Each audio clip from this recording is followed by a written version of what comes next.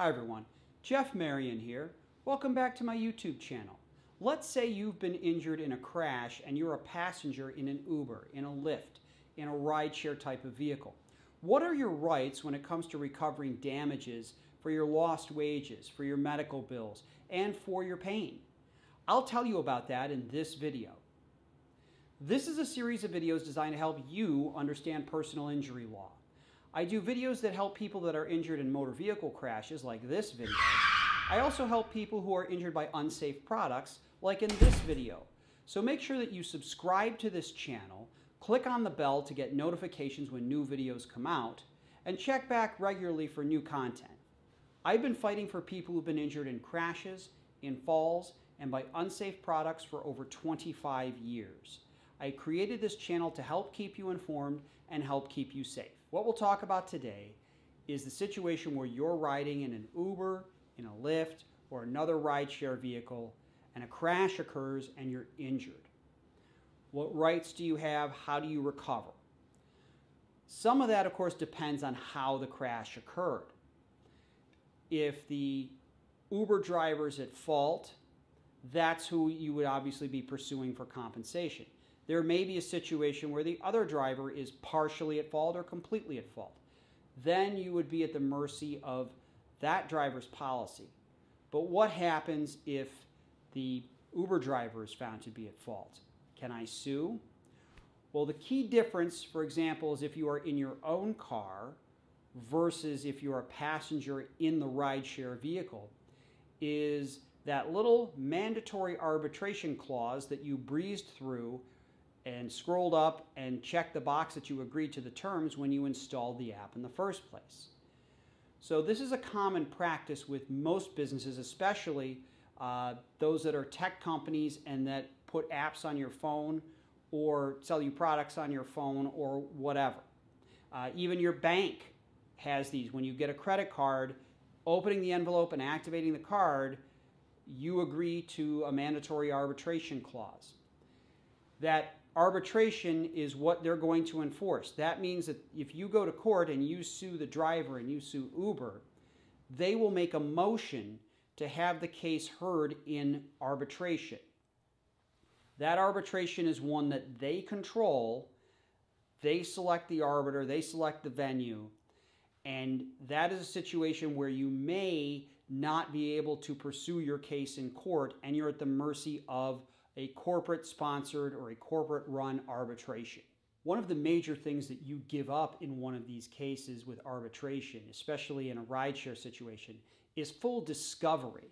And what I mean by discovery is the exchange of information. Ultimately, let's call it, show us your cards.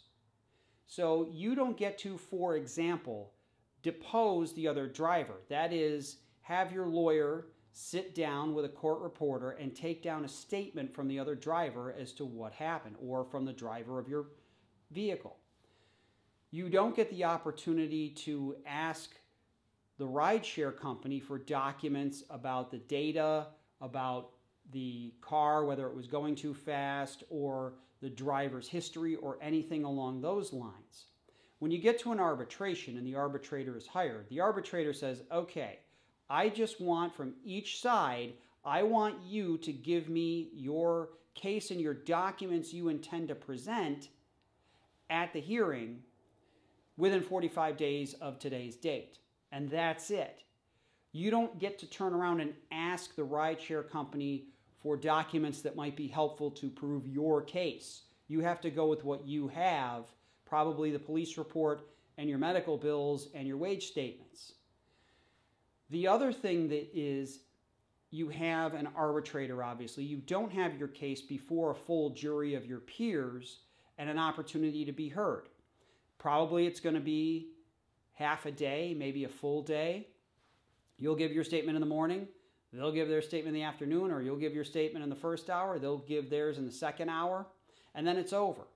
And then the decision you get is binding and not appealable to a court.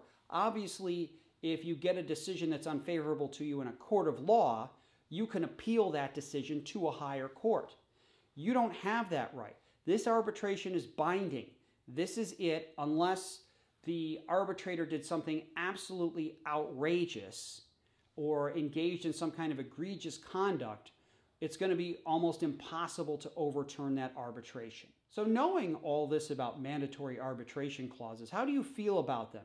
Should they be illegal? Tell me what you think in the comments section below.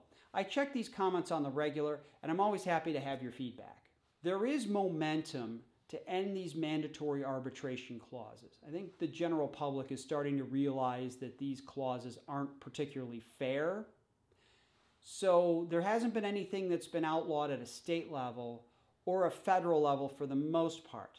However, a bill was recently signed into a law that may get some momentum going to end mandatory arbitration. Recently, at the federal level, a bill was signed into law that precludes mandatory arbitration when there is sexual harassment or sexual misconduct. So in that situation, you may, depending on the text of the law, it just got signed. I've not seen a copy as we film this for you today. You may, if you are in a situation where a driver has sexually harassed or sexually assaulted you, be able to pursue your remedy in court. But it's unclear at the moment, and again, you may still be subject to mandatory arbitration clauses that currently exist. So what's the takeaway here? Well, if you are injured in a crash where you're a passenger in an Uber, you likely can't get a day in court.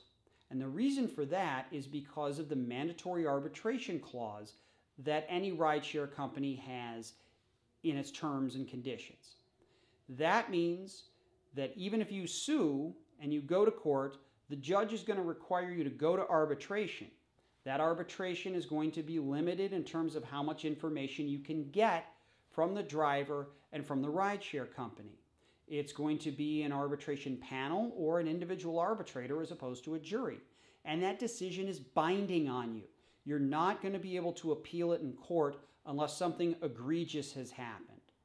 So you do forfeit quite a number of rights the minute that you step into that rideshare vehicle. If you've been injured in a crash involving an Uber, a Lyft, or other rideshare, please contact me at the email address below or at my website, www.jeffmarionlaw.com. I'll sit down with you for free and go over your case with you and see if I can help. I want to thank you for taking time to watch this video. If you found it helpful, make sure that you click on the like button, share it with your friends in your social media network, and subscribe to the channel. New videos come out regularly, and I'll see you in the next video.